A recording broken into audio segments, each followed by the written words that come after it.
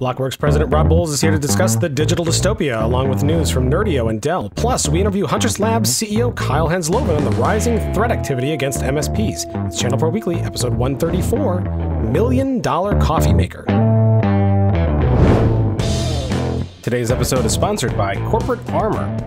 Get free remote support software exclusively from Corporate Armor. Stop spending big money on expensive remote desktop tools and use Corporate Armor Connect and Fix for free. Connect and Fix is secure, reliable remote desktop software that enables you to support clients and fix their technology issues remotely, from anywhere, anytime. Connect and Fix runs in a fast, secure cloud, offering commercial-grade and compliance-friendly remote desktop and support technology for free.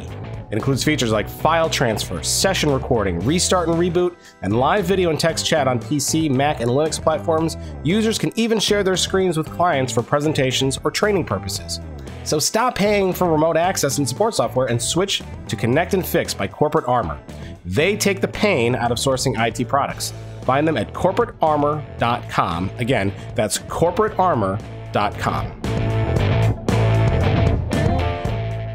Hello and welcome to ChannelPro Weekly, episode 134. My name is Matt Whitlock, technology editor, online director, and your captain of this ship that is ChannelPro Weekly, where our passengers, you, are the MSPs, the VARs, the integrators, the IT service solution providers, the computer builders and fixers. If you do things with technology and other businesses are involved, you are likely in the right place. If you are not in the right place, there are exits there, and there. Okay? Joining me each and every week is our awesome co-host, the man of the hour, the frequent traveler of places near and far, executive editor Rich Freeman. Yeah, and I am back just a few days here from my most recent trip to Poplar Grove, Illinois.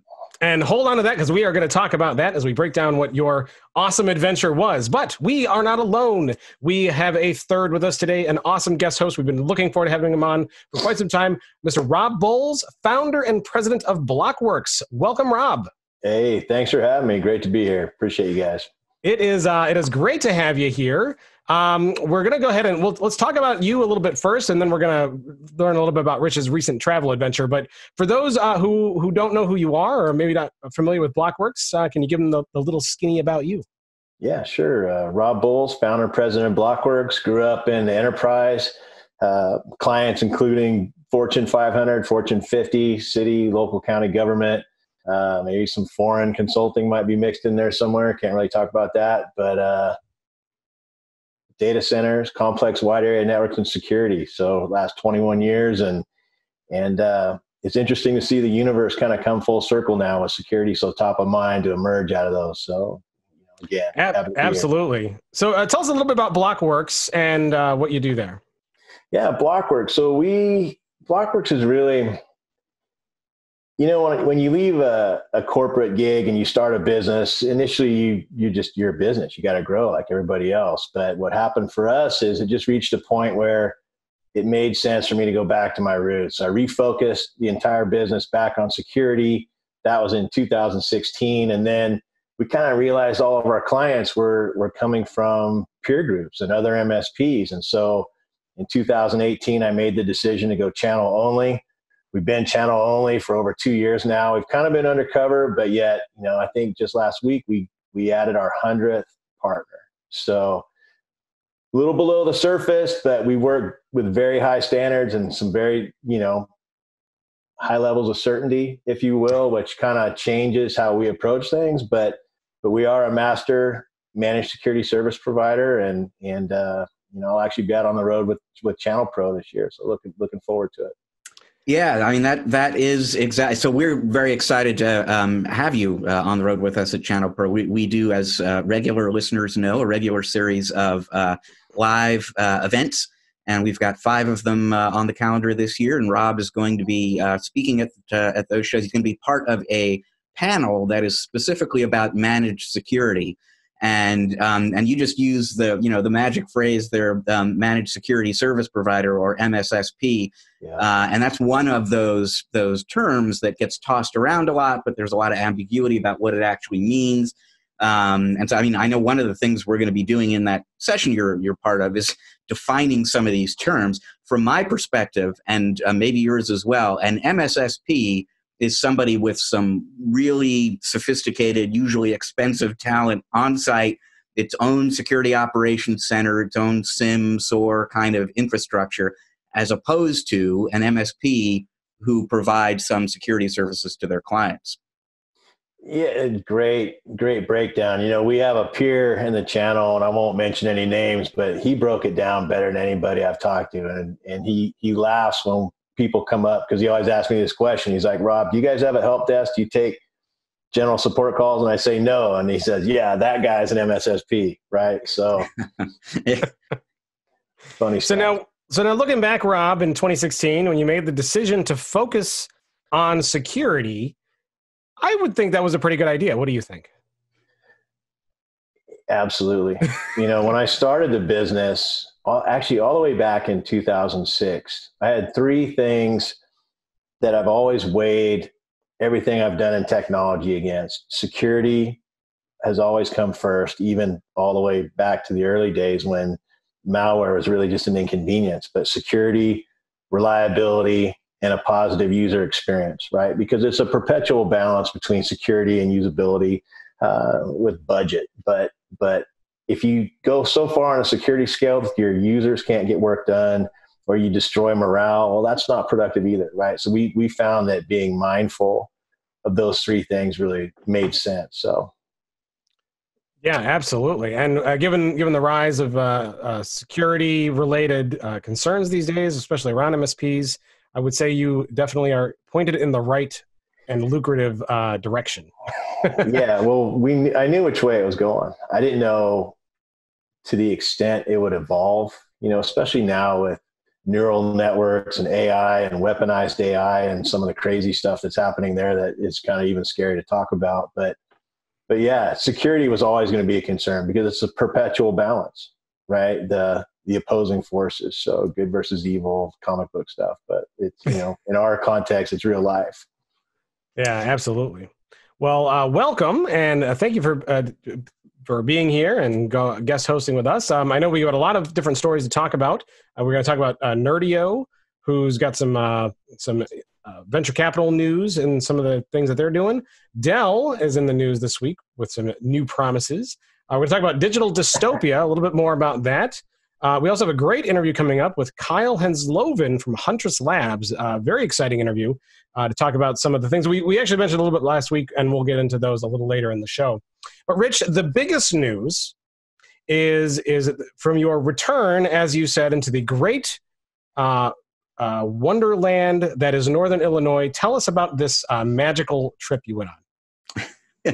Yes, well, last Thursday through Sunday, I cashed in some of those frequent flyer miles. I made my way out to O'Hare, and from there, courtesy of Matt, who actually picked me up at the airport, I went out to his hometown of Poplar Grove, Illinois. I was hanging out with him and his family for a few days, and we had a blast together. We went. So actually, I mean, we did a bunch of fun things in and around the Poplar Grove area, but first full day we were there, we went into downtown Chicago itself, and our very first stop was the office of Joanna Sobran, who is this year the very first ChannelPro Peer of the Year award winner. We're going to be doing this every year now, where we identify a member of our audience who has especially important and applicable and helpful information, peer-to-peer device sharing information for our readers. So the first ever winner of that is Joanna Sobran, who's the CEO of MXO Tech in Chicago. And it was great that the timing worked out such that Matt and I could go to her office and personally present her with her award plaque and meet her team and check out her office. That was awesome. So we got a chance to do that. She's been on the show just within a few episodes ago for folks who listen and watch regularly. Yeah, and then it was. Let me interrupt you there for a second. It was a great trip out to see her, and we have some pictures posted on social media if you want to check that out. And those who want to hear from Joanna herself, we did have her on the show in episode 130. So if you want to go back in your timeline there, you can listen to that, and we have a nice interview with her talking about lots of different things like that. Please continue. Well, I mean, beyond that, we did all sorts of fun stuff that visitors to Chicago and its outskirts do. We went to the Willis Tower, formerly the Sears Tower. We had dinner at this awesome sort of old school German restaurant in Chicago. Matt took me to a hockey game. He's a huge fan of the Rockford, Illinois Ice Hogs. I got to watch the Ice Hogs play.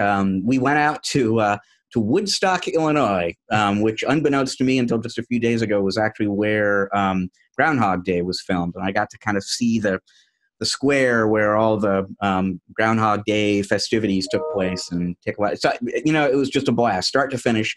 It was a lot of fun. And I always enjoy hanging out with Matt and his wife and his kids and other colleagues from ChannelPro. And it was just a great trip.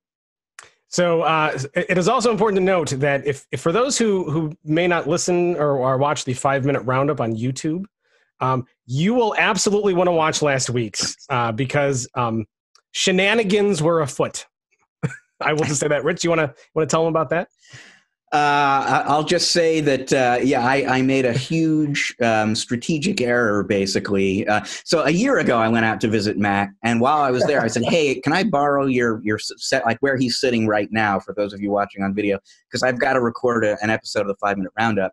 Didn't really think much about that. I just went up there to record, and like towards the end of the episode, Matt comes in and starts kind of messing with me a little bit, because he could.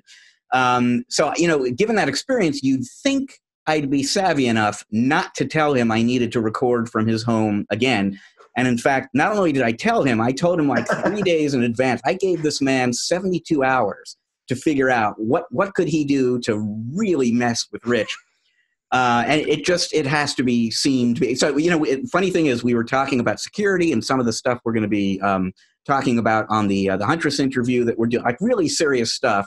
And chaos is going on all around me, and I'm just kind of talking through it. So please check it out. It's like nothing else you've ever experienced in the IT news business.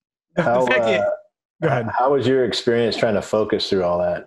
I felt like I did a reasonably good job, actually, of maintaining the thread of what I was talking about, and pausing a little bit when some weird hat was put on my head or something like that, and then just kind of going back. I think I pulled it off, but viewers will have to decide for themselves.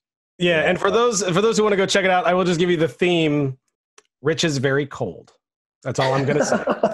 It's very, very cold because it's Northern Illinois, and he just seemed cold. I was not cold. I was worried about him. He was very cold. Rob, go check it out later. Those who are listening or watching, go to youtube.com, the ChannelPro Network page there, and find the 5-minute roundup. You will laugh. It was funny. All right. So Rich, it was a great time having you out. I hope you had a good time, and hope you'll want to come out and see us again. Although you seem to be bad luck for my Ice Hogs, because it's the second game you've been to, and they've lost both times. I know. I'm starting to worry a little bit here. I'm 0-2. But don't worry, they've lost a lot lately. I don't think it's just you. So, you know what? Very, very quickly, for the benefit of folks who are watching on video, I'm going to pan up here a little bit, and you can just make out my Ice Hog's sock puppet up there. There it is. Yeah, the sock monkey bobblehead. Sock monkey, right? Yeah, there was a giveaway, so that was great. Up there, hanging out with the iguana. Yes. Rob, you a big hockey fan? You like sports? Love sports. Actually, wish I would have grown up someplace that plays hockey, because that's a sport that it's got a nice mix of everything, right? So sure does. Fast pace, not a lot of breaks, a lot of hard hitting. What do you follow sports wise if it's not hockey? You mean like teams, or you just teams, sports in general? These days it's I live in San Francisco, so the Warriors, they've been so exciting to watch over the years. Definitely love the Dubs. But other than that, my heart's out east, so the Steelers and the Penguins. So, keep a close eye on them, and the Pens are really they're having a nice little season, kind of quietly, despite the injuries. So you're not a Niners guy? No offense to my local peers here, I am not a Niners fan, so. Well, after what happened in the Super Bowl, it's probably for the best. Yeah, well, Santa Claus got his Super Bowl ring, right? I mean, that's like, I think the most endearing thing for all of us to see Andy Reid get over the hump, because that guy has been a great coach and deserved it. So, yeah. Very true. And I'm not a huge football fan, but I was rooting for the Midwest. So I got my wish. All right. Well, we're gonna go ahead and dive straight into the news. Rich, Nerdio has raised some venture capital to do what? Yeah, interesting developments. So let me tell folks who are new to Nerdio what they are about and why this is sort of an interesting milestone in the evolution of that company. So you go back, I want to say 15 years, basically, and there's an MSP in Chicago that comes up with this idea that it would be really great if we could essentially assemble all of the elements needed to run an SMB network and a digital workplace and put that all online and stream the entire thing to our customers. And we would have it centralized in a private cloud. It would be easier for us to manage and control and update and patch and so on. Not very easy to do 15 years ago, but they came up with a lot of really great technology that allowed them to do that efficiently. And then quickly realized, as often seems to happen these days, that what they had developed for their own use was actually a product. And so they created this company, Nerdio, to sell that technology to other MSPs. So originally what they were all about is selling this virtual workspace technology to MSPs, kind of a network in a box, IT as a service kind of solution. Originally, it was all hosted in their own data center. Over time, they added the option, maybe you want to host this in Microsoft Azure instead. And so they started offering that hosting option. As they did so, they accumulated a lot of expertise in Azure. So they got to be a company that really understood how to get an MSP started in Azure and get an Azure practice going. And then more recently still, Microsoft comes out with Windows Virtual Desktop. And if you're a regular podcast listener, you know we actually did an interview with the CEO of Nerdio about Windows Virtual Desktop because, we certainly at ChannelPro believe this is the next Office 365. It's a huge opportunity. And Nerdio is all in on WVD as well. So all of that is context basically for what happened this week. They announced that they have accepted an $8 million funding round from a venture capital firm called MK Capital. They're going to put that money into expanding the business internationally. They're going to put that money into accelerating the product roadmap. And they're going to put some of that into forging more alliance relationships with third parties. You go back 2 years, and there was basically only one distribution deal that Nerdio had in place with SureWeb in Canada. Just within the last few months, they've added alliance agreements with Ingram Micro and Pax8 and D&H. There are a lot of other companies and companies that aren't distributors, a lot of other companies that are interested in the Microsoft Cloud and Azure and WVD who would be interested in forging partnerships with Nerdio. And bandwidth, just resources has been an issue on the Nerdio side of that.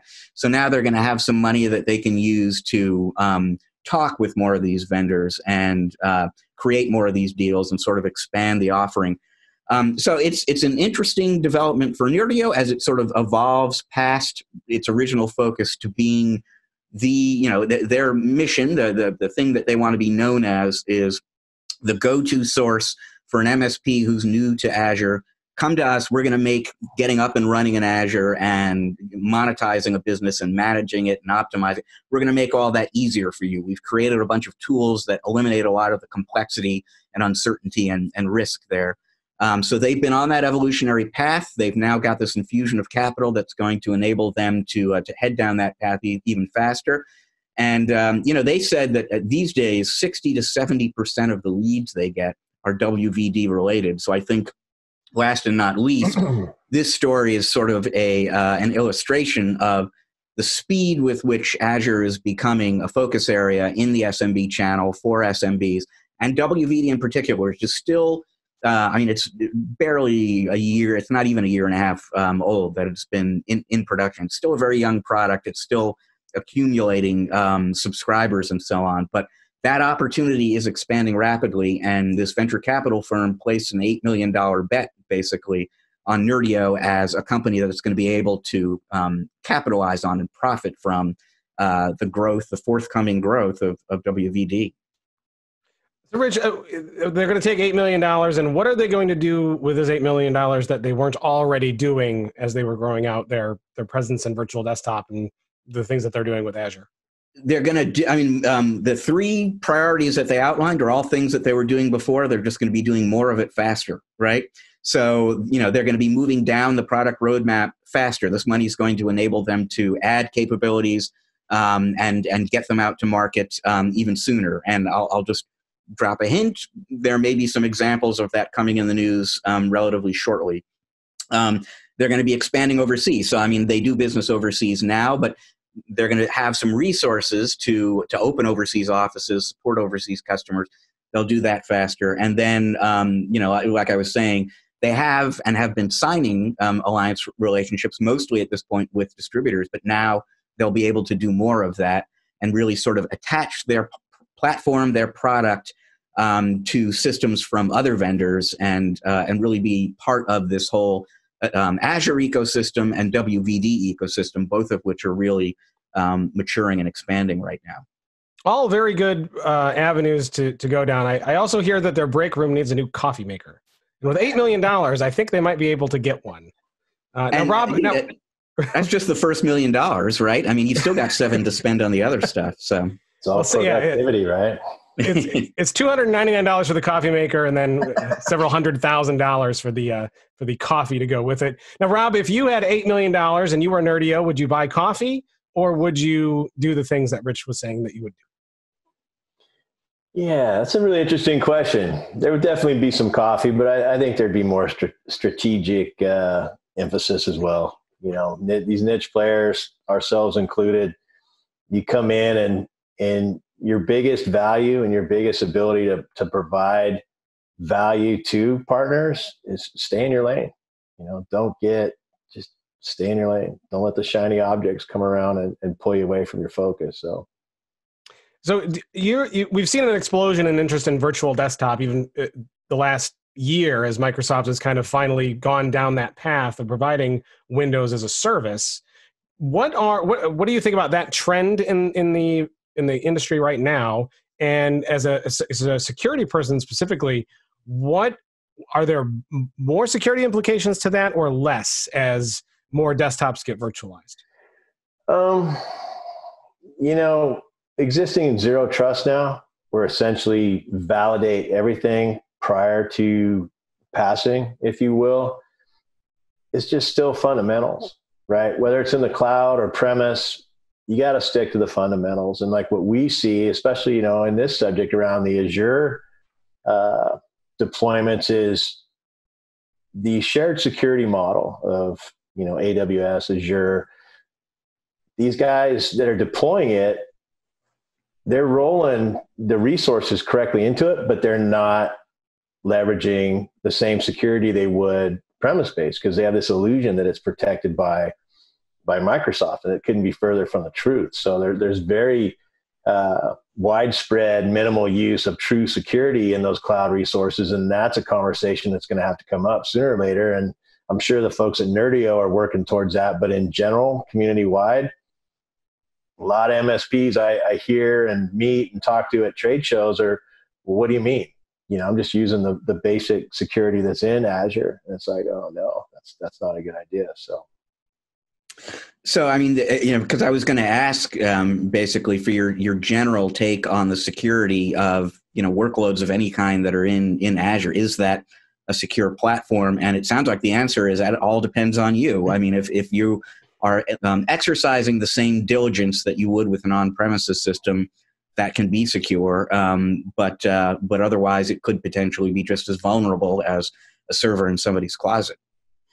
In some cases, more so, because it is publicly accessible. It is just hanging out on the web. And if you consider that, I think last year, statistically, moved up into the beyond 99% of all breaches are directly associated to configuration error, misconfiguration, Capital One, great example, right? So if you're not using the right tools and you're not configuring it correctly, how secure really is it? It's not at all. So Yeah, agreed. All right. Well, I think we're going to move on from that story. There's, anytime these companies get large amounts of money from venture capital, I always like to say, if you would like to share the wealth with me, just send me an email, podcast@channelpronetwork.com, and I would be happy to take any amount you want to give me, because why not? I need coffee too, darn it. All right. So Dell is also in the news, Rich, this week. They are promising simplicity and consistency for partners in 2020. Now, this is very similar to the message that they had in 2019, where they promised simplicity and consistency for partners in 2019. And it was also very similar to the story in 2018, where they promised simplicity and consistency for their partners in 2018. I'm seeing a trend, Rich. Is it actually happening this year? Well, it's been happening, actually, and this is it is very much a recurring theme, a trend over there at Dell. And I should say, we're talking about it on this episode. This news actually broke last week. We recorded a little bit earlier in the week than we normally would because I was flying out to Illinois. But we're right at the beginning of Dell's fiscal year. And they did sort of a virtual kickoff event online where they talked about what's coming up for the partner program in the year ahead. And, it's always something that's going to be of interest to partners. If you partner with Dell and do a lot of business with them, you're going to want to know what they have in mind for the partner program. But especially true this year, because there's some back-end reorganization going on over there. The former president, COO of the company, Marius Hayes, I believe I'm pronouncing his name correct, has left, and he announced some months ago that at the beginning of the new fiscal year, he was stepping aside to focus on other areas of his life. And so what they did over at Dell was take somebody who was in charge of the enterprise business there, and his name is Bill Scannell. And now he's in charge of enterprise, what they call the commercial segment, which is inclusive of SMB and partners. So essentially, they've consolidated the entire sales organization under one person and within one structure that he leads. And so, this sounds like the kind of thing that partners might be a little concerned about. Are there going to be changes in terms of who I'm working with? Is there going to be disruption or confusion or anything? And so the big message from him and everyone else from Dell who was on this virtual kickoff event basically was, our attitude going in is we are going to continue focusing on, keeping things simple, keeping things consistent. If it ain't broke, don't fix it. And we're not planning on fixing anything. So don't be too worried about major disruption. If anything, though, you may see some things that were a little bit complicated for you get a little bit simpler now that these organizations are coming together. So you won't necessarily, depending on what kind of business you're in, need to maintain relationships with an enterprise account manager and a commercial or SMB account manager and a partner program manager. Maybe we can kind of pull that together for you so that there's really kind of one point of contact into the company that you can deal with. And there are some other things that they're rolling out, none of which is huge, but all of which is designed to simplify the partner experience a little bit. So they're simplifying their rebate structure, for example. And they had 7 different categories before. Now it's going to be 3. Fewer details to understand and keep track of. They had multiple quoting tools before. If you were selling servers, you use this tool. If you were selling storage, you use that tool. They're pulling all that together, so it's one tool. And a number of things like that. So nothing that is going to feel, I think, like major surgery, but a number of different things that they're hoping will make doing business with Dell, which after all is a very big company now, coming out of the merger with EMC. They are in pretty much every IT market that you can talk about, and they're just looking to make it easier to navigate the organization and all those different products through these sort of smaller incremental adjustments to the partner program. So if it ain't broke, don't fix it. That's actually quite contrary to the last company that we just talked a little bit about, which was Microsoft, who frequently likes to break things just so they have something to fix. Yeah. Rob, is that true? I've heard that. I've heard some scuttlebutt about that over the years. So I think high probability, yeah, it probably is. So, yeah, I mean, Rich, there's nothing here that says that partners should really be worried. If if I'm reading what he's saying correct, that they're not going to go on, shake things up at a big level, which I agree. I think for Dell at this moment in time wouldn't be a very good thing. But is he not doing enough? What do the partners want, Rich? Yeah, that's a great question, actually. I mean, I think for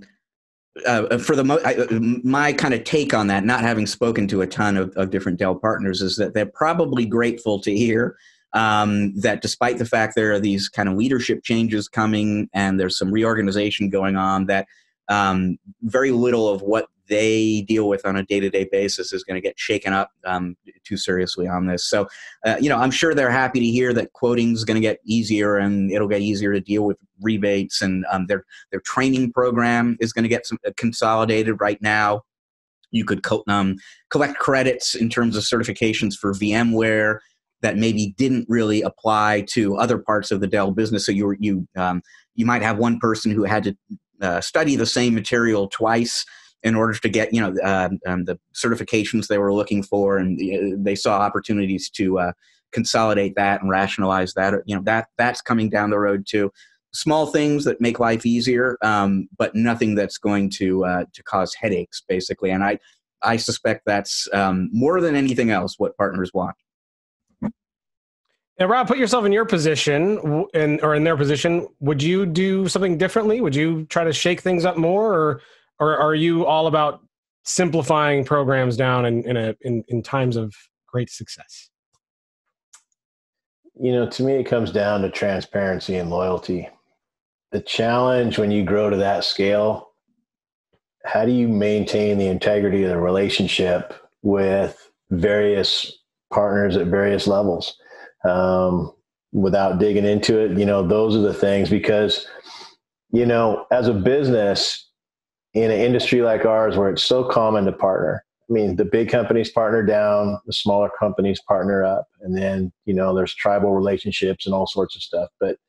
But without the trust, then, if there's trust, you can work through challenges. If there's not, those issues become bigger, and potentially sometimes terminal. But at Dell's size and scale, what I'm hearing is the same thing I heard when we last partnered with them in 2006. So I appreciate the consistency. So, it's worth pointing out. It occurs to me that, we do our annual Readers' Choice Awards at ChannelPro. We go out to readers and we ask them to pick their favorites in a bunch of different categories, including partner program. And I can't remember off the top of my head who won in 2019. I know Dell won in 2018, and I think they may have been second place in 2019. I'd have to go look that up. But I mean, they have been doing very well in that category for a number of years. And you go back far enough in time, and this was not true. I mean, the reputation Dell had in the channel was kind of a poor one, and they have done a really good job in the last, let's call it half decade or so, of really kind of turning things around, so that these days their partner program is one of the most popular ones in the industry. I don't know if, because you work with, your clients are MSPs, and I don't know if you kind of get that sense too, that generally speaking, there isn't enormous dissatisfaction with Dell these days, that they seem to be doing okay. Yeah, give credit where credit's due. They've definitely improved. I can certainly account for that. The other thing I have to take into consideration when you're hearing these things is there's two sides of every story, right? There's two folks who contribute to every interaction, and sometimes when you hear maybe less savory aspects of partnership, it comes a little bit of a skewed perspective, right? So any one resource might have something at any given time, but in this instance, the fact that they're winning awards, that's coming from direct feedback from a plethora of partners, and that's worthy of respect. So. Very cool. All right. Well, Rich, I think that's kind of it for the news. Not that there was an abundance of super exciting news this week, but it was, it's something to go through. And I think it's always important, especially for a partner like Dell, who many, many, many of you out there are partnered with, to know that things are hopefully going to stay the same, smoother, if not get simpler as we go on. But we do have a bigger story that we want to talk about this week, and one that is a pretty cool topic, which was, well, Dave Sobel wrote this. It's called Taking a Stand Against Digital Dystopia. Rich, tell us about this. Yeah, this is a column that appeared in the most recent issue of ChannelPro. Dave Sobel, for folks who don't know him, has spent approximately half his career as an MSP. He spent approximately the other half working for a number of different vendors. Most recently, he was with SolarWinds, specifically SolarWinds MSP. He is out in his own right now and doing a number of different things. Most interestingly, he's podcasting a lot. And so he has a podcast called The Business of Tech. He has another one that he does with two other people called the Killing It podcast. I love them both, so you might want to check those out. So he contributed this column to us, and it kind of brings together maybe two different strands of the news that come up in the media and specifically within ChannelPro. So, I mean, we're all aware of the enormous concern and the growing concern about Facebook and Google and Twitter and some of their practices and the implication of those practices for data privacy, concerns about data privacy. And that's kind of the digital dystopia that Dave's talking about in this column. And what really his larger point here is that all of us in IT really need to take a stand about that. And just in terms of doing the right thing, we really do need to draw certain lines in terms of what is or isn't appropriate conduct and make commitments and live by those commitments and really make respect for privacy and control over end user data a priority and a value that we all embrace. But he also says, by doing that these days, precisely because these issues are in the news a lot, and a lot of your customers are probably concerned about maybe Facebook knowing too much about them and how much do they know, precisely because there is all this conversation going on about these companies. To the extent that you make your respect for digital privacy and digital best practices part of your business and your pitch and something that you tell your customers about, here's what we believe and here's what we do, this can actually be a source of competitive advantage for you right now. And it can be one more reason, basically, why end users potentially would want to do business with you, is that you really firmly and deeply believe in protecting customer data and respecting customer rights and data privacy. And Dave provides a very concrete example of something that you can do. Tim Berners-Lee, the inventor of the World Wide Web, has created this code called, and let me get the name here from the column, Contract for the Web. We have a link to it in the article. You can search online and find it as well. And it spells out some rules of the road, some things that every responsible internet citizen really should be doing. Make the internet affordable and accessible to everyone. Respect and protect people's privacy and personal data. Develop technologies that support the best in humanity and challenge the worst. It's a whole series of rules like that. And, anyone, an individual, a company, a government agency can sign on to the contract for the web. There are requirements in terms of proving that you're complying. But if you do that, you're not only doing something that's really right for, the right thing to do for the internet and the right thing to do for the world, but it can also actually be the right thing to do for your business. We could probably spend an hour on this topic. Rob, is it indicative of the weird world that we live in that a differentiator for your business can be touting ethical behavior? I'm going to say yes. And here's why. You laugh, I know. We're treading into dangerous water here, but let's look at the state of the world we live in right now. There's so much conflict and so much unclarity and so much just distortion that I think there's a real kind of void in things that are authentic and carry a high level of integrity.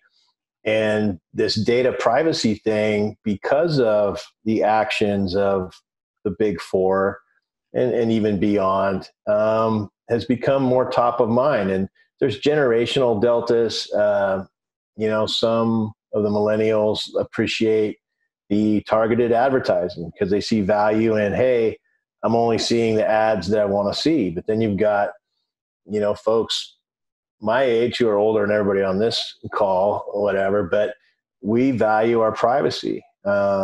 I don't want people in my business, right? It's like, this is my personal existence, and I don't want to be marketed to. And this California thing with the California Consumer Privacy Act, or Consumer Protection Privacy Act, it's going to be interesting to see how that really shakes out, because where are all these companies headquartered? Right here. So the litmus test around the efficiency and effectiveness of this, how data is harvested and handled, and it's going to be interesting to observe, especially when the first litigation hits and it's tested.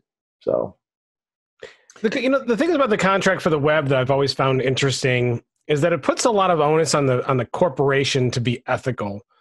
But there's nowhere it seems that there's any onus put on the individual to be responsible for how they distribute and disseminate and give out their data. Well, that's 100% valid point as well. I mean, we all, and again, accountability, you have to participate in your own rescue. So if you're out there and you're just like signing up for everything, and you've got 500 apps on your device all reporting back on you, and you're hoarding apps, and you're not even cognizant or aware of security, there's a sense of natural selection that's going to take place, because if you're not personally responsible and taking action on your own behalf, how can you expect any other entity to care more about your data than you do? It's very true. And the amount of data people and businesses in general hand over to companies is kind of mind-blowing, especially when it comes to things like these digital assistants, right? I mean, people stick Google microphones in their homes, right? And cameras in their homes that record, things that they say and report it back, and are connected to a company like Google. And when those services are free, right, you're not the customer, right? You're the product. You're the product. Yeah, and I think even while this contract for the web is very a little bit more broad scaling to it, this is looking at a little bit more of a global perspective, especially with principles like keep all of the internet available all the time. I mean, China's never going to conform to that, nor many other countries like that. But you have to have an idealistic standard, right? We have to have a utopia that we're striving for, and a ultimate outcome that, hey, in the event that we could get there, this is what we want it to look like, and then just keep pushing. But now, would you say that we are also in a position where while we can present these lofty goals and have companies sign on, is the days of ethical behavior over? Like, are we just going to say, oh yeah, that's what I'm totally doing? That's not what I'm actually doing. And I'm just going to go ahead and use that position of power to say one thing and do another. Yeah. There's been a theme that's kind of resurfaced a couple times on our conversation today, and really the good versus evil aspect. But, everything's going to be cyclical. The pendulum, it's going to swing both ways. And just when you think, wow, we're really like going off the deep end, somehow it balances out again. Not going to get all zen or anything on it, but there is a balance that's achieved. And I think that as consumer confidence and consumer tolerance of different things shows up, companies are realizing that they have to adapt to market demands. They have to adapt to the realities. And there is ethical leaders out there, and there are ethical companies. But, of course, then you've got others that are dumping chemicals in the ocean. So, I don't know. I don't believe in blanket statements, but I do believe that there are solid operators out there who will continue to set the example in a positive manner. And hopefully those guys win. Rob, this column we're talking about here uses the expression digital dystopia. Dystopia is a pretty strong word. So, I mean, from a security standpoint, and thinking more maybe in terms of businesses as opposed to consumers, how big an issue, how concerned should businesses and the channel pros who serve them be about the privacy risks associated with platforms like Google and Facebook and Twitter? Absolutely concerned. I'm still astonished I mean, I just had a call this morning with a client who told me they were moving their business email to Gmail. And I've never understood how a business can run on a free platform that basically the whole premise of how it's paid for is the harvesting of that data. Because what most folks don't realize is if you exchange emails by proxy, you're accepting the terms of use. And so now I'm not even a user, and I've just forfeited any data that I've exchanged with that person into an entity that I really don't want any exposure to, right? So that's one example. The very actions that MSPs provide, and this has actually come up in a couple of stuff we've done together, Rich, is, clients won't want to take the necessary precautions, and they won't want to take the protections or really enforce what they need to protect their own environment. So the MSP makes a concession. Okay, we won't use this one piece. Just for example, saves the client a couple dollars. But the outcome of that concession is so much bigger than I think the MSPs really realize, because as soon as they make that concession, all the responsibility moves from the client to the MSP, because in the client's mind, they just got a better deal. They don't really consider that they've now put themselves at risk by taking a key component of security out. The MSP is the one who knows better. And by conceding that, basically said, okay, Mr. Client or Miss Client, you're going to have this much of a lower expense now, and we're going to have this much of a lower ability to defend you. And if it ever goes to litigation, what's the client's argument? I'm paying them for security. I'm paying them to protect us. And what's the MSP going to say? Well, they want to save a couple bucks. No one's going to remember that conversation at that point, and it's not going to be relevant, right? So does that make any sense? Yeah. And it kind of raises something else that I wanted to ask you about a little bit, which is, because you're talking about end users who are, and we all know they are a legion, who are unwilling to spend the money they need to secure themselves properly. There's a premise in Dave's piece here that in a lot of cases, if you present yourself to your customers as somebody who takes data privacy seriously, that's something that the customer will respect and appreciate. But I wonder sometimes if customers worry enough about data privacy, to be appreciative of somebody who's serious about that. I'm just curious for your take on that. I speak regularly with people who say that the concern level about security and privacy is way beyond, way higher than it's been pretty much ever in the past. And customers are coming to their IT partners and asking questions about it. But I also continue to hear about a lot of customers who, in some cases, have no security defenses in place whatsoever, and don't worry about it very much. I mean, do you have a take on the degree to which SMBs out there right now really are looking for partners who will take privacy and security seriously, and can demonstrate it in this way, like I'm a signatory to the contract for the web? So I'm going to make this one really simple. I wish I had a bigger answer for you, but I have a personality flaw that I like to boil things down to the simplest common denominator. I'm just going to say that this very conversation is maybe one of the best filters of the quality of a business relationship that an MSP and a client will ever have.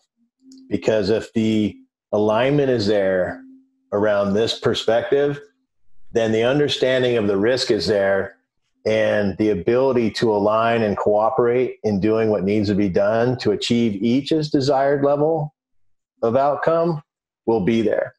And I think that is going to be uniform up and down the spectrum, whether you're a privacy appreciator or privacy is just kind of, you're one of those folks who's like, they got everything anyways. So does that kind of make sense? Yeah. Yep. It does. It does. It is. So, Rob, last question for you.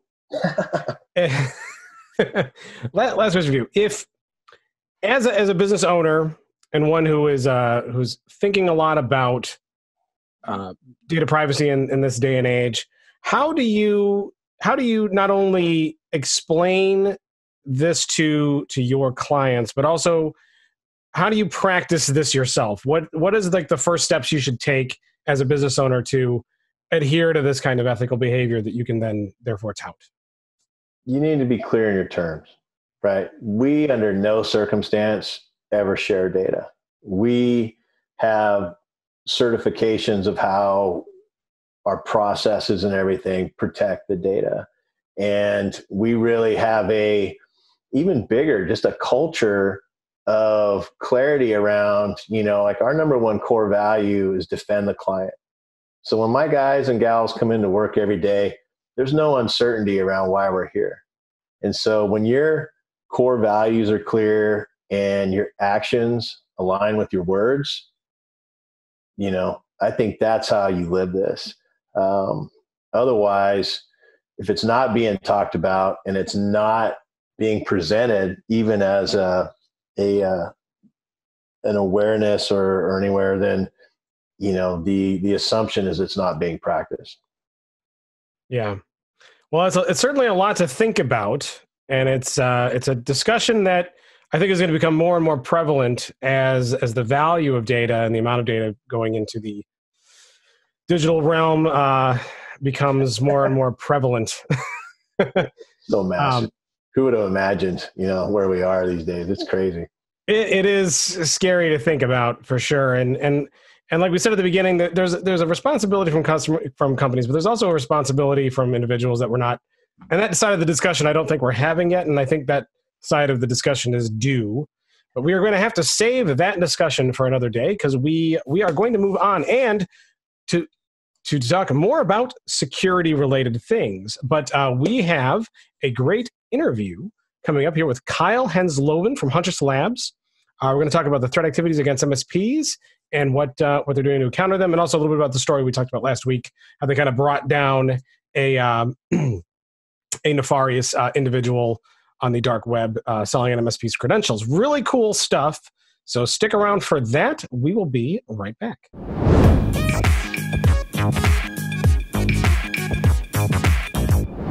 Hey, and we are back with part 2 of ChannelPro Weekly, and we have a special guest interview today. So we all know there's a lot, we've been talking a lot about the show about the kind of rising threat activities against managed service providers and hackers and those nefarious folks that we talk about targeting MSPs to get through to a larger base of clients. And we want to know what the industry is doing to counter those nefarious people. So here to talk about that is the CEO of security vendor Huntress Labs, Kyle Hanslovan. Kyle, welcome. Thanks so much for having me, Matt. Obviously, fun topic for today, that's for sure. It sure is. It's one we've been talking about a lot lately because, as we know, there has been a much greater emphasis on hackers targeting MSPs specifically because they are kind of the ones that hold the keys to the kingdom. And once you can break down their castle gate, you can plunder and pillage those on the inside. So there's a lot to talk about here. But first, why don't you tell us a little bit about yourself and Huntress Labs and what you guys do and who you are? Yeah, so I cut my teeth in the intelligence community, U.S. intel community at NSA. So offensive side of cybersecurity instead of defense. Actually won the World Series of hacking at DEF CON's Capture the Flag. So I've got some tech chops underneath me. But really, this has kind of led me into a company to say, hey, can I use my offensive skills to secure, the small and medium businesses that are usually overlooked? So that's kind of what Huntress is about. Now, how long were you with the NSA doing that kind of stuff? So as an actual employee, both military and contractor, a little over a decade. And then as a National Guard member, I still, up till February of 2019, was still doing, 1 week in a month, 2 weeks a year of operations. Now, is that the CIA or the NSA where they give you a license to kill? Ooh, I get the license to kill bits. They don't let me anywhere near people. Well, that's probably a good thing for a technologically savvy person like yourself. And you said you did that. You said you were that for a decade. Tell us a little bit about your experience in winning the Capture the Flag and part of the things that you would maybe do in your role there. So what a lot of people don't realize, when you get to that level, kind of top of the world level where you're actually competing usually with other people and other intelligence apparatuses is usually how it works. The game is, how do you initially exploit? So you're actually creating 0 days. But to win the game, it's all about how do you maintain access? How do you continue to pillage data? And can you do it to the most people the longest? And 72 hours straight, the teams that actually play competitively don't sleep, and that's what it takes to win. Wow, amazing. So now you took all of the chops that you learned and you created Huntress Labs. Is that correct?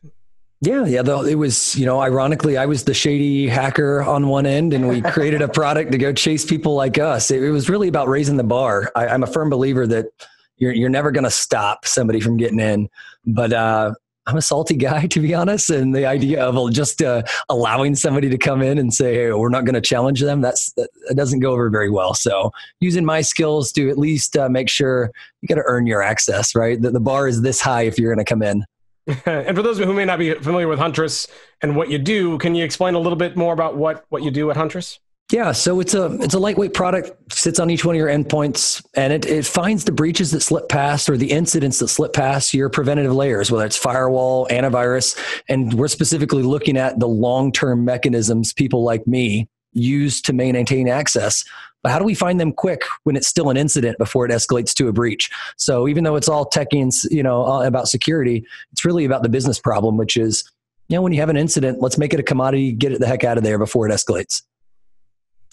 So Kyle, the specific context for you coming on the show today, on the previous episode of the podcast, we actually spoke at some length about a specific incident. So like Matt said, there are a lot of MSPs under attack right now, a lot of bad guys basically looking to penetrate MSP accounts. But you were very closely associated with this one particular incident in which somebody went on the dark web and offered to sell credentials belonging to an MSP for $600. And the story itself is absolutely fascinating. It's also kind of an illustration of a larger phenomenon. And frankly, to explain how it kind of came about, I think folks in the audience first need to know a little bit about this organization, the managed services provider, Information Sharing and Analysis Center, that you and the folks at Datto set up last summer. So talk a little bit about that organization, what it is, what it does, and why you guys set it up. So you can imagine, the backdrop on this is 2019 kicked off with more ransomware targeting MSPs and actually using their own admin tools, RMM capabilities to deploy ransomware. And so Datto and I had, the team there, I think it was the CISO, Ryan Weeks. We'd met up informally right about the DattoCon timeframe. And he candidly said, this is getting bad. We should probably do something to collaborate better. And that's how informal everything started. If we jumped together on a Slack channel, it was just my team, his team. We all had met, shared niceties, and said, when an incident happens, let's use this as our communication forum. And that little tiny idea started growing into a handful of other vendors. Now it's roughly 40, 50 of us between vendors, some MSP members that are security savvy. But it's really informal. It's a Slack channel, for heaven's sake. So I don't want to make it sound too rigorous, but it really was created just to get stuff done, right? To get things done. And I know there's a lot of formalities that usually come in information sharing. But the real idea behind this was, if we see something nasty, can we help collaborate? Can one vendor give another vendor an idea? And a lot of times it's actually one MSP finds something that affected them. And that turns out, if you spread it with the community and educate, you might be able to protect, tens or hundreds of MSPs. So that's how it all got started back in, June to August of 2019. And I mean, I've heard you say in other venues before, from your perspective, this is how we even the odds with the attackers. This is how we beat them.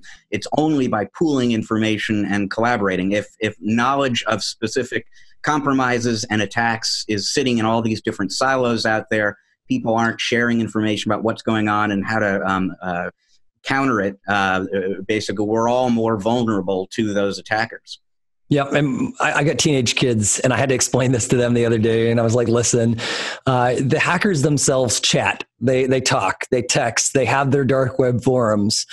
How come defense isn't doing the same? And my kids were like, so you just make TikTok videos and send them. I'm like, no, that's not how it works, kids. We're not making silly YouTube videos. We're actually working together. And I don't know if they believe me or not, but the idea is the same. If they're going to collaborate against us, why don't we collaborate against them? So this organization comes into being, initially it's 2 members, it sort of slowly grows from there, but that's June, July last year. So let's fast forward now into, very late September, early October, when the folks at Datto reach out to you about this particular incident that they detected. Tell folks what what was found out there, and then what you did from that point forward. So one of the researchers at Datto said, look, we were going against hackers that we knew they were using Tor. And they said, one of the ideas we had was let's start monitoring and scraping the dark web. And one of the things that they came up with, very, very end of September, it literally might've been the last day of September, said, look, here's somebody blatantly saying they've hacked an MSP, they're selling access. And of all things, they said, they had 20 customers. They called out a law firm. They called out a handful of others, maybe a pharmaceutical company, and the whopping $600. And we're like, is that really, that's the going rate? $600? Wow. And so we marinated on that for, a day or so, kind of thinking like, what do we do? Obviously get law enforcement. What can we do to give back? But the real fun started when we started collaborating. And I think what started out as a joke of like, wouldn't it be nice, if we could do something, we knew we couldn't hack back, US law doesn't allow that. But there was some gray area of could you social engineer the social engineers themselves? And so that's how it started. We, the team at Huntress got together. We came up with a persona. We made sure we baked an account because some of these accounts, they have to be active long enough to be able to participate in certain of these dark web forums. And so we did. We put together a persona and we social engineered the hacker till they gave us what we needed to know, which was a screenshot of the MSP that they had compromised. And the long story short is we took that information, did some research on the open source platform of the internet, Googling, and ended up discovering both the MSP, some of the victim clients, and brought it to the attention of the FBI. Now, on the FBI piece of that, so this is a new development in the case that first came to light this week, courtesy of the folks at CRN. So initially it looked like, certainly if you look at the Torum post and the advertisement, the classified ad essentially putting this MSP on sale, it looked like somebody from outside had compromised, and in fact the attacker said it was a phishing thing. Yep. And we got in that way, and that's how we worked our way into this MSP and got their data. But what we learned this week is that somebody has actually been arrested by the FBI, and it was somebody who used to work for or does work for this MSP. Can you tell us any more about that piece of the story? Yeah. So on our end, you could imagine for any investigation, whether it's intelligence community or law enforcement, once it starts, it generally silos, right? They're going to protect everything that's going on. Not a whole lot of information comes out. So we did in the Baltimore office, we shared some information. We've actually learned another security firm about the same time shared some information with the Cleveland office. So multiple security researchers, independent, working with the FBI. And the long story short, because of this person kept giving out information, it became pretty clear that the victims were all in the Atlanta region, whether it was Southern Georgia, Middle Georgia, but around that area. And then I got a call after we put, roughly a 90-day embargo to make sure after we notified that MSP, we had to collaborate. Yeah, believe it or not, once we figured out the MSP, we actually tried to notify, and you can imagine the answer is, is this a scam? Is this real? And we ended up using ConnectWise. The CISO at the time of ConnectWise was the one who actually partnered with us to tell that story in the MSISAC. But the long story about law enforcement was they continued moving with this hint, and with the other, like I mentioned, the information given to the Cleveland office as well. They went all the way to the point of a sting. They got them to actually buy the credentials. They discovered that according to the arrest warrants and the affidavits, it's pretty crystal clear that this gentleman, Mr. Britt, as they accuse, was this gentleman that worked at the MSP, was kind of a disgruntled employee, was laid off. I think it says terminated is the exact word that was used, and then started selling his own account using his own name that was, used for this administration panel. So he sold his own credentials so that some of the conversation about getting phished, it seemed believable. It seemed credible talking to the hacker, but sometimes things aren't exactly what they look like. So that was a wild turn of events. So like I said before, this is a really interesting story in its own right. But what makes it significant is this is one little drop in the ocean, right? And we've spoken just within the last week about other similar situations you've come across where an MSP's data has been put for sale on the dark web. So this is happening all the time, all over the place. Hackers are trying to work their way into MSP systems and succeeding more often than any of us would like.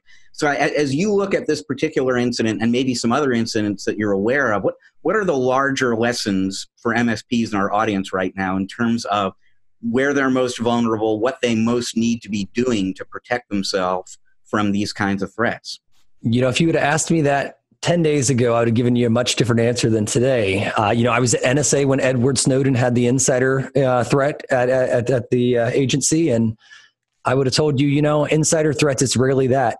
But what we learned about this one MSP situation clearly was insider. And what more of that information from the public records of the arrest shows that he not only did it to this MSP, he later went to a tax firm and did it to them as well, dumped their information, and also was selling that on the dark web, which we saw the same handle selling access to tax data. We just didn't realize this could have been a serial insider event. So 10 days ago, I would have told you insider threats are something you absolutely need to consider. You should use least privilege, all the typical recommendations. We've seen some pretty damaging results now. 2 cases that we've worked separate of this situation where it was immediately assumed it was someone on the outside, but it turns out it was some employees that, were in a bit of a financial bind.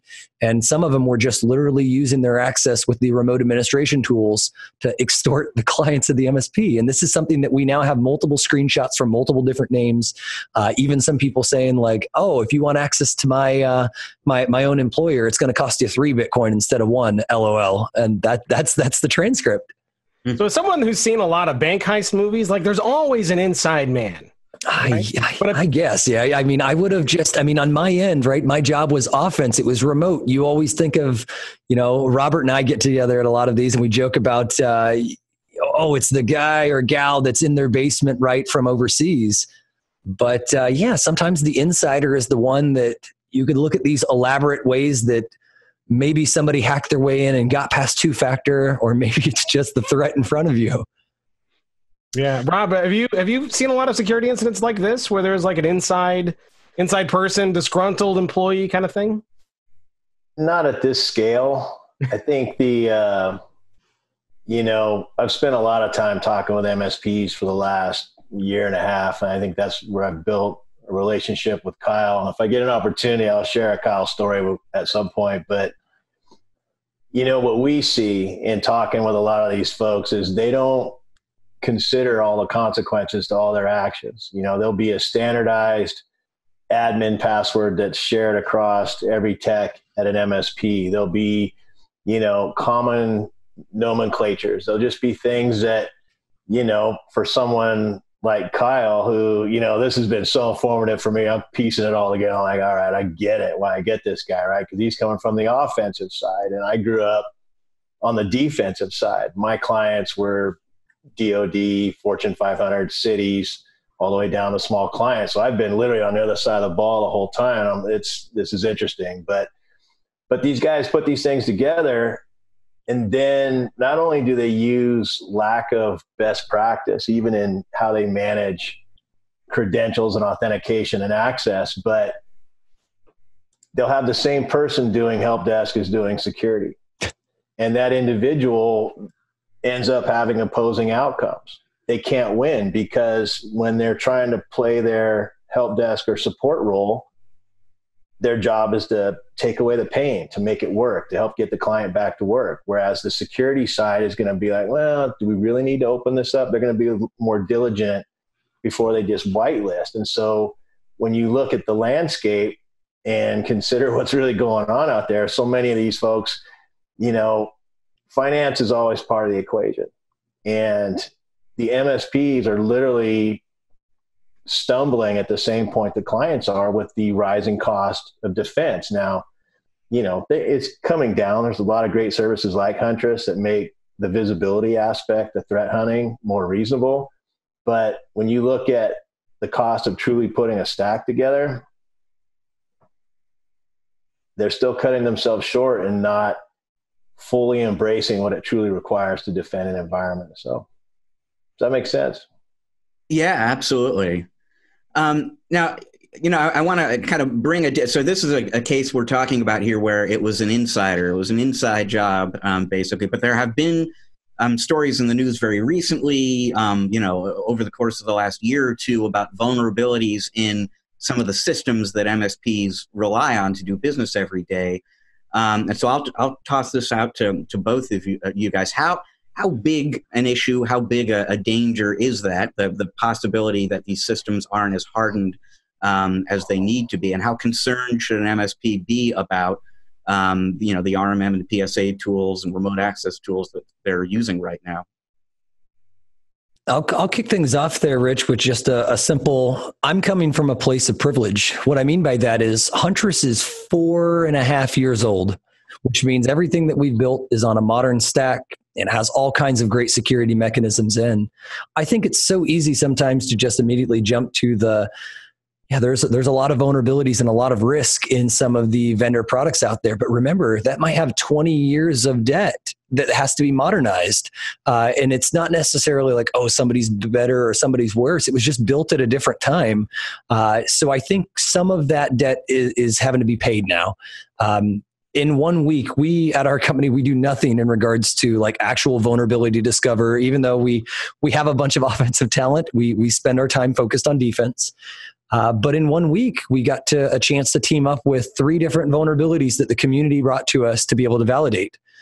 Some of them were in remote administration tools. Some of them were in the two-factor system. And I think as those became public in the news, all within about a 1 week series, I think there was 8 total vulnerabilities, some very small, some very critical. But the overall idea is we've got a lot of debt that we're sitting on top of that.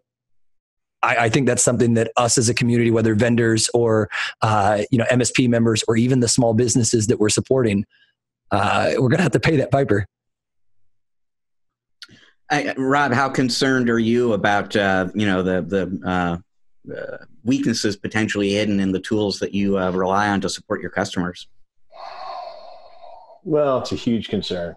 I'm very familiar with one of the vulnerabilities that Kyle and his team kind of brought to the community around, really what's a predominant and ridiculously powerful remote access tool for, MSP and administrators. And if you take a step back and you look at this thing holistically, all the attention that's coming here, the vendors are starting to take it more seriously. They're starting to say, wow, we really, there was an integration between 2 of the big gorillas in the channel a couple of years ago that got a lot of attention. And that was kind of the first one where I think a lot of folks are like, hey, we really better stop and pay attention.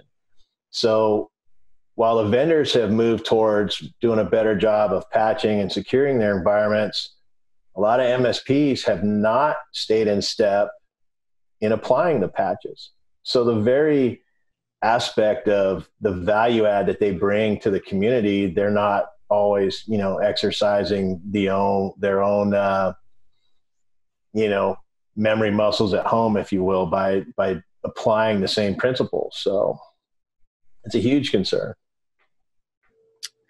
Kyle, I want to circle back to the ISAC that you played a part in creating 6 some months ago. It's interesting. You mentioned you've got 40 or 50 members of that. We spoke about it, I want to say 8 days ago, and it was 30. So, I mean, it's clearly growing, and it's been in the news. That's got to be part of it. What lies ahead? It's been a very informal thing up until this point. As you kind of look down the road, what comes next for that organization? What are your hopes or aspirations for it? Now, I'm going to get totally lame and cliche here for 1 second, but with great power comes a little bit of great responsibility. For instance, we were working directly with a hacker, and who knows, maybe we could have actually upset an FBI investigation that was going on better. So we're even learning a little bit on not only how do we scale the community, how do we enable people, but also how do we handle these situations. Like, none of us are police. We're not law enforcement. We're not doing investigations, but we should probably know how to cooperate with them. But you could imagine before this is arrest number 1.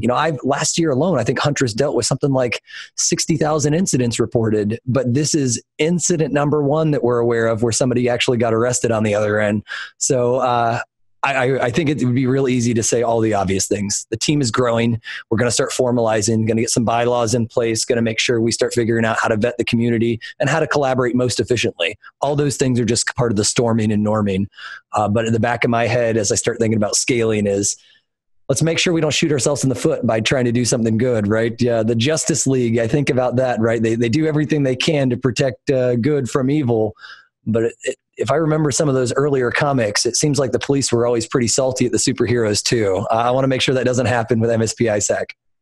Yeah, when we were talking last week about this story, and with you taking such a direct involvement in trying to bring down someone who was participating in nefarious activities, do you think that now that this has hit the news and we've kind of seen how you did it and how you got them to relinquish the screenshots so you could kind of figure out who it was, does that give hackers warning now? And do you think they're going to be more looking for that down the road?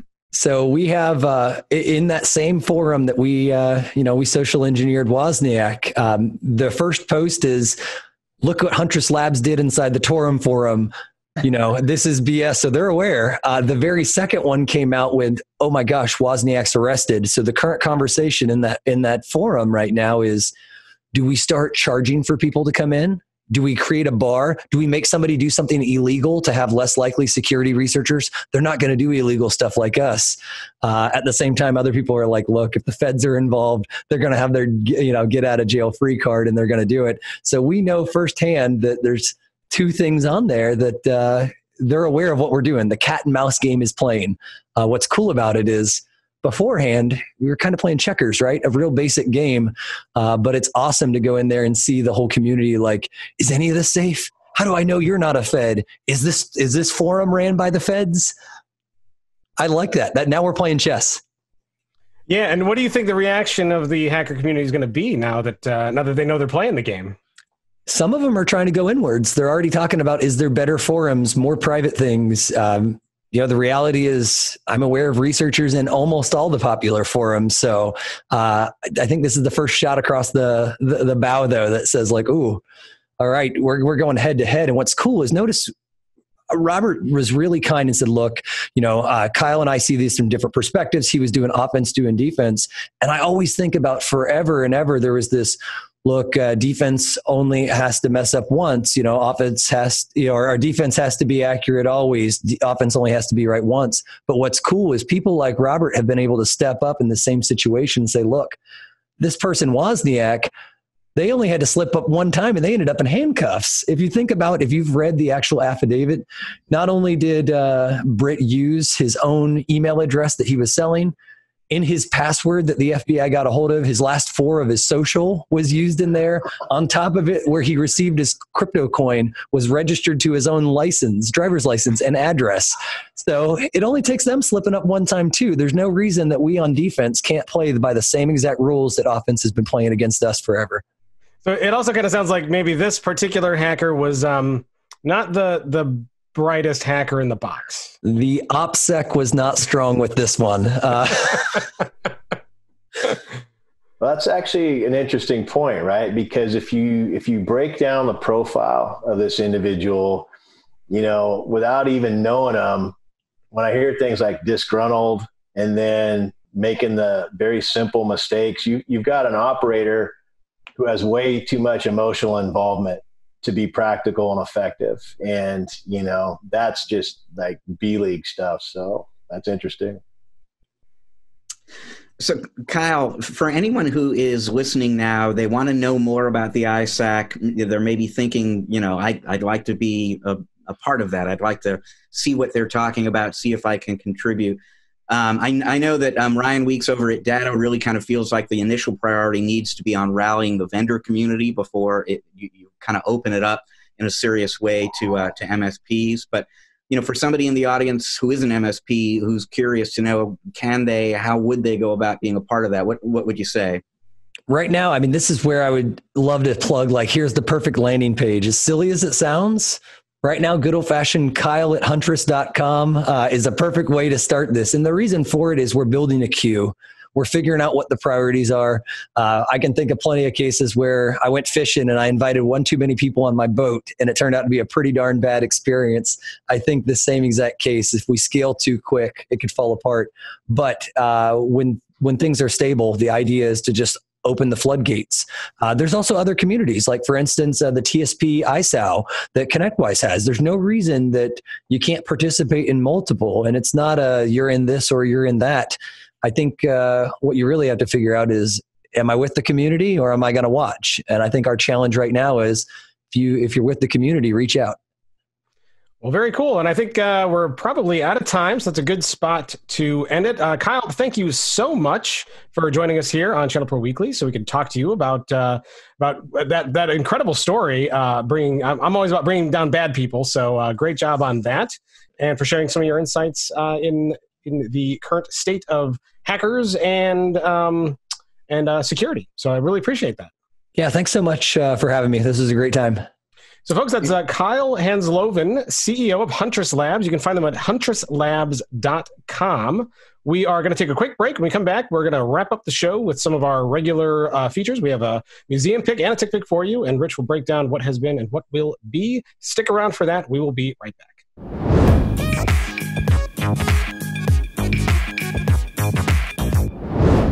And we are back with part 3 of ChannelPro Weekly. So before we move on, I want to say what an awesome interview with Kyle that was.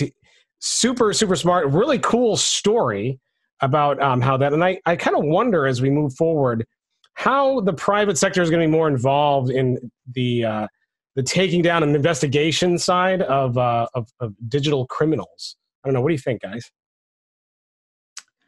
Yeah, it's actually an area that I wish we had had time to get into a little bit more, because I interviewed Kyle about a week ago and he brought that up. He brought it up again today. And I mean, clearly there are concerns and issues and nuances in his mind about, when do you reach out to law enforcement? How do you reach out and work with them? And I really would be interested to hear more of his thinking about that, because it's just one of many complexities that an organization like this ISAC has to think through. He was talking about another one, which is just, information sharing is a great thing in theory, but if you share information with a member of the group who then goes out and takes vigilante action, information sharing is not a great thing. And so how do you kind of regulate who knows what, and what is an appropriate use of the information being shared? There are a lot of interesting questions they're going to need to kind of think about. Unethical behavior. We've talked about that a lot today, it seems. Rob, what did you think of that interview? Now, you've known Kyle a while, so what did you think? Yeah, I thought it was great. I know Kyle and I know Ryan Weeks with Datto, both very, solid individuals with a higher purpose in, wanting to get this knowledge out and have the collaboration.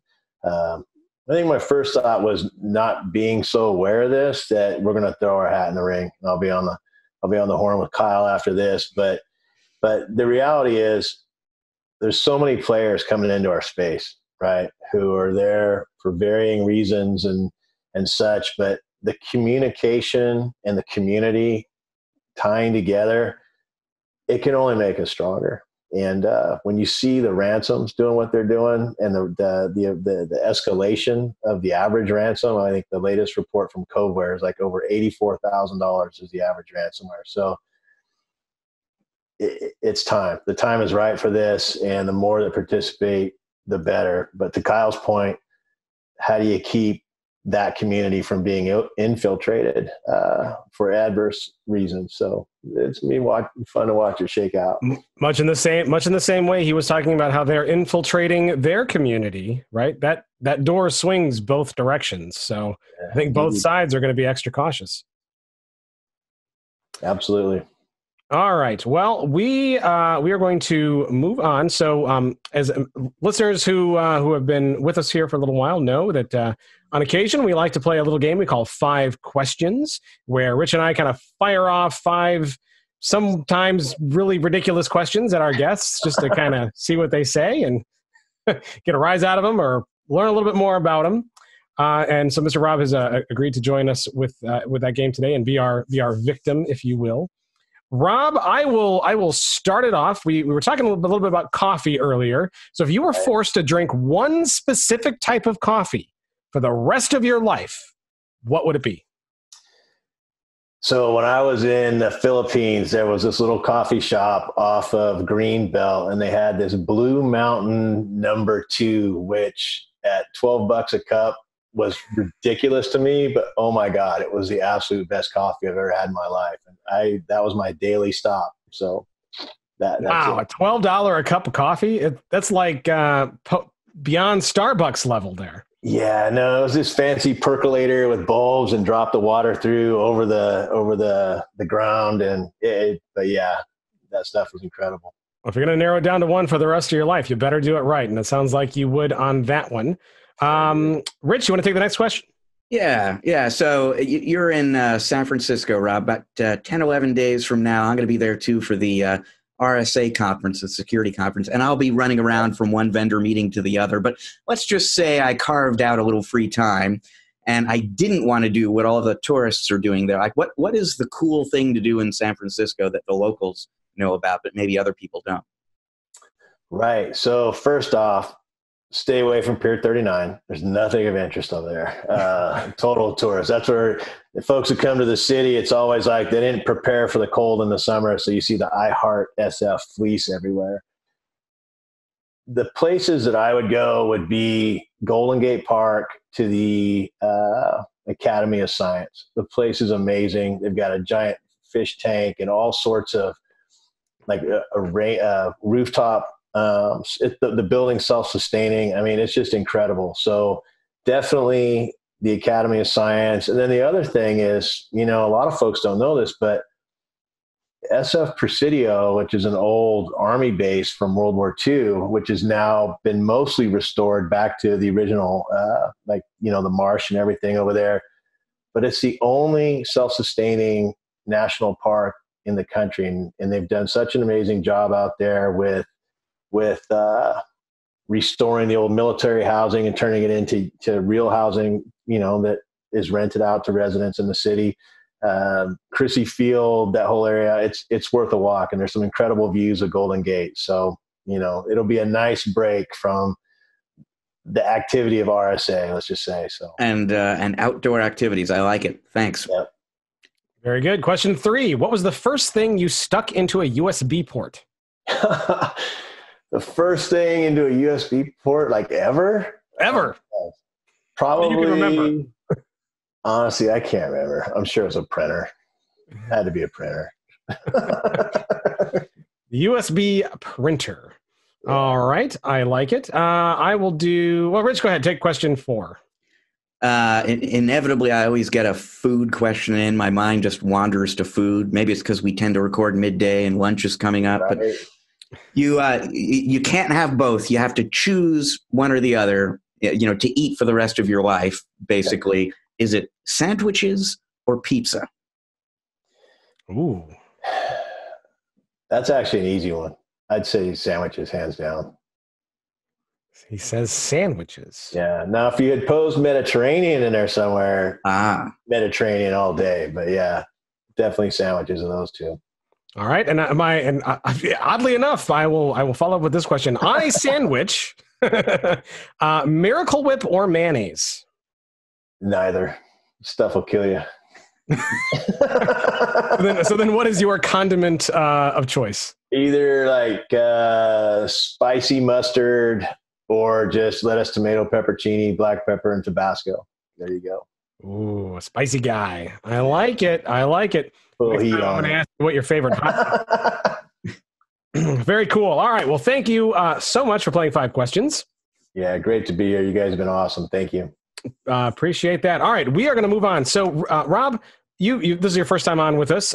For those, this might be new to you, but for those who have been with us a while, they know that I have a massive collection of old technology. I call it collecting it a hobby. My wife calls it a disease. But either way, you all win because you guys get to see all this really cool old stuff that I've kind of collected over the years and can kind of show you what technology was like back in the day. Now, are you like a tech guy? Do you collect a lot of stuff? Got any old things laying around? I try to stay pretty Spartan, but if I'm honest, my first job was installing UHF, VHF antennas on 50-foot towers. So, we go back. I'm with you. So let's see what we got. Fantastic. Well, we're at 134 episodes in. We started at episode 7, so I've still got quite a bit left to go. And Rich has seen this in person. He can attest. It's pretty sad. Yeah, you're building this up pretty good. I'm getting a little concerned about what's about to emerge. No, nothing. I'm just trying to help people understand. So, I have a display cabinet that I have a lot of old cell phones. Oh, okay. So, and I have a lot of IT stuff too. Sometimes I pick a phone. I wanted to pick a phone this week specifically because there's a new one out that I think is worth talking about because it definitely finds this cross section between old and new. So my museum pick this week is going to be the Motorola RAZR. Now, Rob, do you ever have one of these? I'm a former RAZR user, very familiar with that phone. Yeah, this thing took the world by storm back in the day. Now, Motorola had a couple of big hits. They had their TeleTac, which was a huge hit. They had their StarTac, which was also a huge hit. Then they kind of got thrown to the wayside. And then the RAZR came out, and man, they were on top of the world for years I don't want to say years, for a good couple of years with the RAZR. But of course, they sat on it, and they're like, "Oh, we've perfected cell phones. Yep. No need to do anything else." And then, of course, like they all came along, other companies came along and ate their lunch. But the RAZR was a very, very interesting and technologically advanced phone at the time. Very thin, folded up, very compact. This is when small phones, were definitely kind of in. It was available on every major network you could possibly imagine. Came in a variety of colors. This is obviously the champagne gold. Ooh, fancy schmancy. So now, Rich, you've had a variety of phones in the past. Did you ever have a RAZR? I didn't. I remember coveting a RAZR. I remember thinking that's a cool looking phone, but I never owned one. Yeah, I actually never used the RAZR personally. This one actually belonged to my wife, who had this one. I was on the cutting edge back then, toting around a Windows Mobile phone. If you remember those, like Windows Mobile PDA kind of phones. I had one of those. I was very happy with it, by the way. Those were pretty big, weren't they? They were kind of clunky. Some of them were, yeah. They tried to slim them down, because when the Treo came out, they had like the Blackjack and a couple of those slimmed down, where it wasn't actually a touchscreen. It was like a wheel kind of thing. Yeah. But I had like the stylus, man. I was like, I got my stylus. I can do web browsing in that awful mobile web browser, and I was on top of the world, man. But it was a great PDA. It was good for doing the things that I needed to do. But this was definitely the height of fashion then. So the reason why I wanted to talk about this as my museum pick is because Motorola has recently released a new RAZR phone. Rich, have you seen this thing? It's funny, actually, that we're talking about the RAZR this week, because I mentioned the SMB forum events that we do, and one of the distinctive little qualities of those events is that in our show guide, you got a show guide in any event you go to, but in our show guide, in addition to the agenda and the speaker bios and so on, we incorporate all sorts of great white papers. And I was writing a white paper this week about hardware trends, and the RAZR actually comes up in that. So yeah, this has been on my mind recently too. Yeah, so Rob and Rich, that's going to be my tech pick this week, the new Motorola RAZR. So what they've essentially done, and I'm putting it up on the screen there for those who are watching, they've essentially taken the exact form factor of the RAZR down to the little notch that made it the same size, but instead of having the inside be buttons and the small screen at the top like it formerly was, now it is a foldable OLED screen. So it's basically a full Android touchscreen device, but the screen actually folds. Rob, have you seen anything like that before? I mean, the fact that you're folding glass or something that at least feels like glass is just incredible. So, wow, that's a hot looking phone. It is, I was just so shocked that all of the different ways they could do it, and Samsung has like their Galaxy Z Fold that they kind of released to try to service the same market. But I love that Motorola recognized that they kind of had the form factor right a long time ago with this kind of part that stuck up and then it folded flat in, but they just needed to change the inside of it to be a full touchscreen, color display. Running a modern OS. It's awesome. What a great mix of then and now. Now the internals of the phone are not as fast as some of the other devices that you might see out there in the smartphone market. Not as much RAM, not as much storage, certainly not as fast. But I believe Motorola is onto something in the style category, which has been kind of lacking in phones for a while. There's no fashion in phones anymore. Like back in the day when there used to be all kinds of different forms and some were kind of hip and cooler than others. Now everything's just basically a slab of glass that you wrap an OtterBox case around of to keep it protected. It's all just a Hershey bar, right? It really is, and all the style comes from like what kind of case you stick around it. Right. Well, now Motorola is bringing fashion back in a way that I hope works for them. Now, this is a crazy expensive phone. I will say foldable displays are not cheap. This one clocks in right around $1,500. Wow. Which, I don't know. I mean, people spend $1,200, $1,300 on iPhones right now, so I guess it's not dramatically out of the realm. Right? Yeah, and so there's that screen on the inside. There's also a screen on the top that can also do some other things, kind of like how the old RAZR had a screen on the top. This follows that. There's a little screen on the top of the new one that can show, and it's touchscreen, so it can do things on that little screen as well. But what a cool trend to see some of the old designs kind of coming back with new technology. So anyway, so that was my museum pick, the Motorola RAZR. My tech pick, coincidentally, the Motorola RAZR, just significantly newer and far more advanced and far cooler. Rich, how many are you going to buy? At 1,500 a shot? Probably not. Probably not. But I don't know, Rob. What do you think? You going to get one of these? Yeah.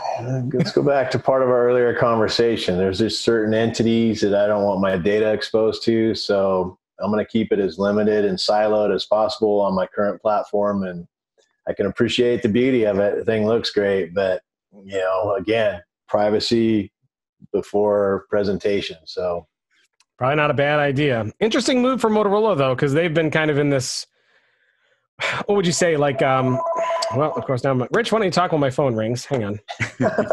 You know what? I'll very quickly point out that the part of why I was writing about the RAZR in this white paper I was doing this week is that this whole folding screen phenomenon is kind of a big deal this year. So just this week, a few days ago, Samsung did its big annual Galaxy rollout, and they introduced the S20, their new flagship phone, but they also introduced the Galaxy Z Flip, which is a folding screen phone. Lenovo has a folding screen laptop that you can use sort of in either orientation. You can use, you can have two displays basically showing different data. You can have one display and a digital keyboard, or you can flip it on its side and it becomes a kind of a digital book. So there are lots of different design ideas and form factors in this folding screen area coming out now. And I think and we saw even last year, Microsoft was kind of showing off some dual screen, not necessarily folding exactly, but dual screen devices. I think we're going to see a ton of that over the course of this year. Yeah, dual screen is definitely back in a big way. And what I was mentioning before, it's kind of a departure for Motorola too, who's kind of found a niche after being acquired by Lenovo. They've kind of found a niche in this being this like high value, not super high end, but high value kind of low cost phone. Not all of them were like, $100. They had some nicer ones, but they've always trying to go for that value market. This is a radical departure for them to go into this super premier, super high end, super cutting edge kind of style. And I think you're right, Rich. I think folding screen is going to be a thing. Now, whether or not they're durable enough to last, that still has yet to be seen after folding these things a trillion times over. But just hold one about hip height and see how it bounces. I mean, if it doesn't smash in its 4,000 pieces, it might last, right? Yeah, we'll see. There's a lot of interesting questions around the technology, but it certainly seems like it's being perfected enough where they can throw it in $1,500 phones. So anyway, that's my museum and tech pick. Rich, why don't you tell us what has been and what will be? Well, if you want to know what has been, The best place to do that is channelpronetwork.com, specifically our In Case You Missed It post, which goes up every Friday on that site. It is written by our contributing editor, James Gaskin. This week, he will take you through some of the details about that Samsung product rollout I just alluded to a little bit before. There's a bunch of security news from RSA as well that he's going to be talking about. So the RSA conference coming up in a couple of weeks.